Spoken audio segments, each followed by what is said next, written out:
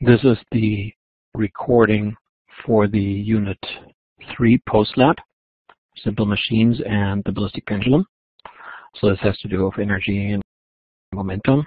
Respectively, for simple machines, it's energy only. So the first one here is that you have attended the lab intensive. Maybe I just pasted it in there. I did. The next one is the motivation. So look at the lab manual, and many of these make sense. So this one is about the lever. This one's about the wheel and axle. Notice that the wheel and axle on the car is actually not part of it because it goes the other direction. You actually need more force to get the wheel going than you actually need in order to overcome the friction on the road.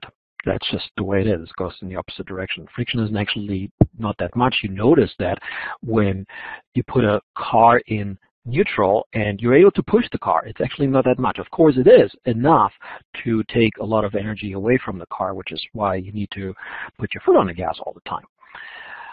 Then this one is the inclined plane here. Then this one is examples for the pulley. Then this one is the screw. Notice that the typical screw that you use in your household where you fasten something to a wall, like shelves, that's actually not part of this because that is just a holder. It just holds onto it, but it's not a simple machine. Actually, if you wanted to look at the simple machine as being the wood screw, that actually is a wedge because it cuts through something. So I'm not sure if I mentioned this here. Any splitting tools? Well, I guess could have mentioned that. Corkscrew here, for example, is a wedge. And then in general, this is about simple machines here. Mechanical machines, simple machines, they're supposed to lessen the amount of force that you need in order to accomplish something. But of course, you're not going to get a free lunch, so you still have to do the same amount of work or even more because your efficiency is less than 100%. You have to work against friction, or you have to lift the pulley system, or you have to lift a heavy lever and so on. Or in the case of the wedge, you actually have to lift the axe. So, but otherwise, you wouldn't be able to split wood without the wedge of the axe. Okay, the other statements here, they seem to be correct, but they don't apply to the simple machines. All right, then the next question is the computation problem about the block and tackle, and there's a lot of information here, and then at the very end it says determine the efficiency. So look that up in the lab manual, how to do it. I'm going to tell you mid-air here that the efficiency is the original work as if just you're lifting the object. That's the original work divided by the work that you actually have to do, that you would have to do with the pulley system. And the original work would be here, the 4.9 newtons. These are the numbers, by the way, that you're getting, so you might get slightly different numbers. So 4.9 times the height that will actually give you the amount of work in order to simply just lift it. And then when you use the pulley system, in this case with 7 strings supporting it, so the applied force that you measure is 0.82, but how much string do you have to pull with 7 string and getting it to a height of 1.0 meters, you of course have to pull it for 7 meters. So 0.82 times 7 gets you that amount of work. You divide it into the other amount of work that I just mentioned, and you get something like, top of my head, 0.8, 0.7, 0.6, 0.9, somewhere around there, which is 80, 70, 60, 90% or so. Apparently it's too sig fig, by the way. All right, the incline here, again, a lot of information here. At the very end, it says, again, determine the efficiency. So again, it's the amount of, it's the two works divided by each other. So the amount of work that you do without the incline, which is simply lifting the load to this height here. So multiply these two, which actually I already did here, right there. And divide that by the amount of work that you have to do with the incline, which is this applied force here by pulling it up, and this is the length of the incline. Multiply these two, you come up with that amount of work divided into this one here, and it gives you the efficiency also in the neighborhood of 0.3, 0.4, 40, 30% or something like that. You will see. I mean, I'm just doing this top of my head here, looking at these numbers. All right, a few more things about the efficiency of a simple machine. why is the efficiency for the very simple machines less than 100%?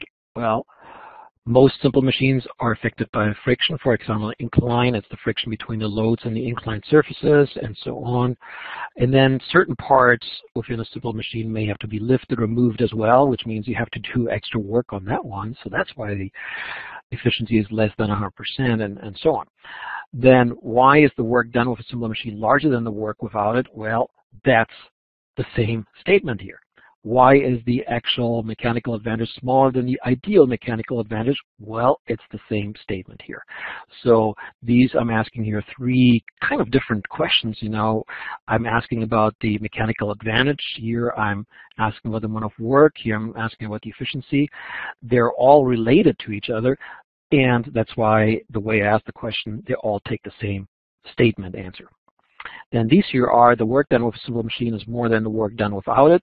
The AMA is less than the IMA. What then is the advantage or purpose of a simple machine? Well, that must take a different answer than the previous three statements or questions, and that's this one here. The purpose is to make the work easier, reduction of the applied force, or changing the direction of it.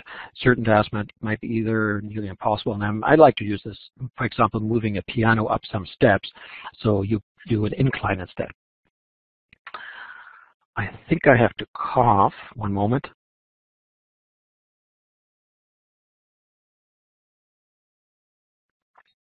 I'm talking really fast and a lot, so I'm glad I was able to turn the microphone off.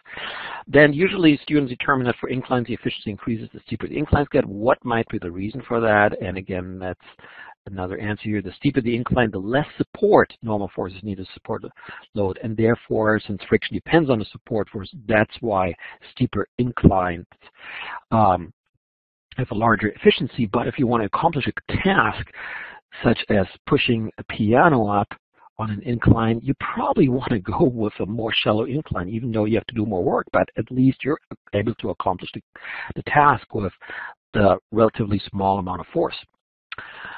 In principle, a block and tackle may have many light segments as possible, so in principle, any kind of simple machine may have an efficiency that just increases and increases, depending on how you design the simple machine. But for a block and tackle, there really is a limit. At some point, the friction between the many line segments and the many sheaves is so large, and the weights of the movable block and the string, which may be rope or cable, is so large that adding more line segments just does not reduce the applied force anymore. So there's no point of going beyond it, because you cannot increase the efficiency or decrease the amount of force needed. So you would have to top the block and tackle out at some point. All right, simple machine errors. There are quite a few here. I didn't check all of them, but read through them here, and they almost all apply. Here's one that doesn't. You did not measure the mass of the incline. It's not necessary. It's the surface that you push something along, because it has to have enough mass in order to be to support whatever you're pushing it up, but it's not part of the experiment. You did not measure the angle, and you didn't lift the incline. And for the lever, actually, there is no friction. Look at the video that I supplied where I'm lifting the armchair with a shovel used as a lever, and really, when you look at it carefully, there really isn't any friction there. There are no parts moving against each other other than parts are moving through the air, so very little air resistance. So this one doesn't apply either, but I think all the others do. Okay, then the conclusion here, as typical, these statements here are in the correct order. It's just that these here are in a different order, so you have to match them. And as usual, I'm starting out with, well, I'm listing the results here. I'm comparing the results. These here may be further outcomes of the experiment. Oh, hold on. Actually, I take that back. An assessment of the result. That's what this one is. So this one is assessment of the results. Then the next one is further outcomes of the experiment. And then the last one is about errors. And depending on what kind of simple machine it is, there might be different errors. That's why I'm listing quite a bit here. All right, the other experiment was the ballistic pendulum.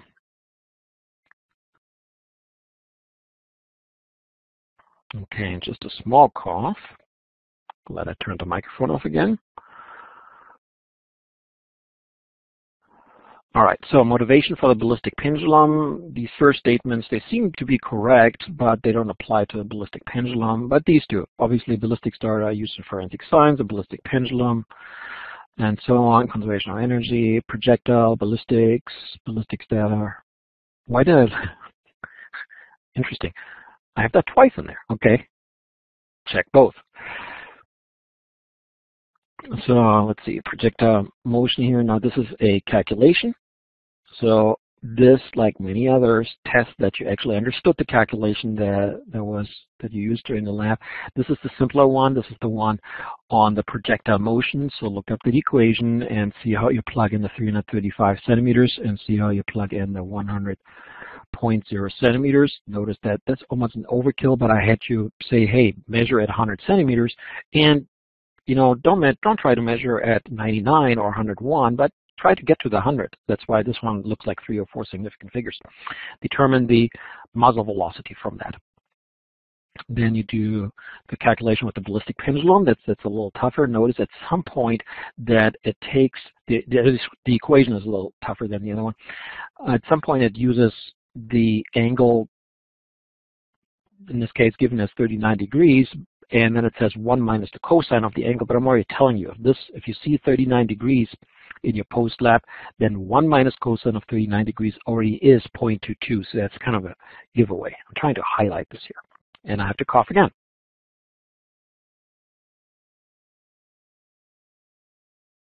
Okay, I just coughed and then I forgot where I stepped off, so I'm going to try to recapitulate this. I'm going to start here again, even though if I might repeat myself. I had forgotten to turn the microphone back on. Okay, so anyway, in this case here, this is the simpler equation.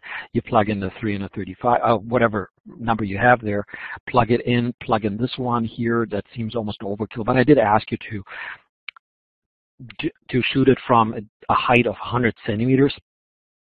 And I didn't ask for 99 or 101. I said use 100, and so this is like 3 or 4 significant figures. You determine the muzzle velocity with that. From that, and again, this is the more simple equation to use. This one's the harder one for the ballistic pendulum. So here are all these numbers, respectively, the numbers that you have. Notice that it involves the angle and the cosine of the angle, but if you have 39 degrees, then I'm giving away 1 minus cosine 39 degrees is 0.22. You could check that on your calculator, or you can just say, hey, that's what that is. I'm going to use that. And you come up with the initial velocity VI, and then there it is. Plug it in as meters per second.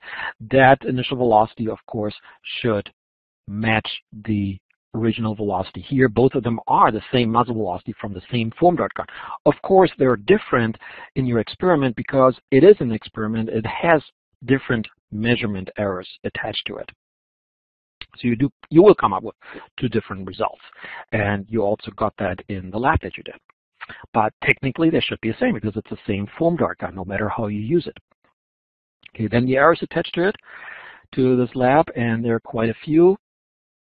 Friction between the pendulum and the board or wall, measuring the mass of the projectile, random and systematic error. That could be. In this one, there were no lower pulleys lifting the incline, so don't check this one. I'm trying to get rid of it. Okay, let's see which others don't apply. There's like one that says measuring the length of the incline. It's right here. That doesn't apply. There was no incline in this particular lab. Measuring lengths along the lever. There were none. And gravity. Students like to argue that gravity influenced the different results for the different parts of the experiment.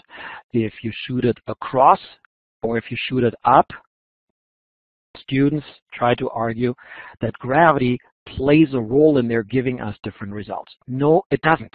It absolutely does not. Gravity acts in exactly the same way the 9.82 that is trying to pull it down in Alaska, or the 9.80 that tries to pull it down in the lower 48, affects both trajectories in the same way, and when we calculate backwards, we ought to come up with the same result. So gravity does not play a role as far as the errors are concerned. And as far as the projectile motion is concerned, or the ballistic pendulum motion.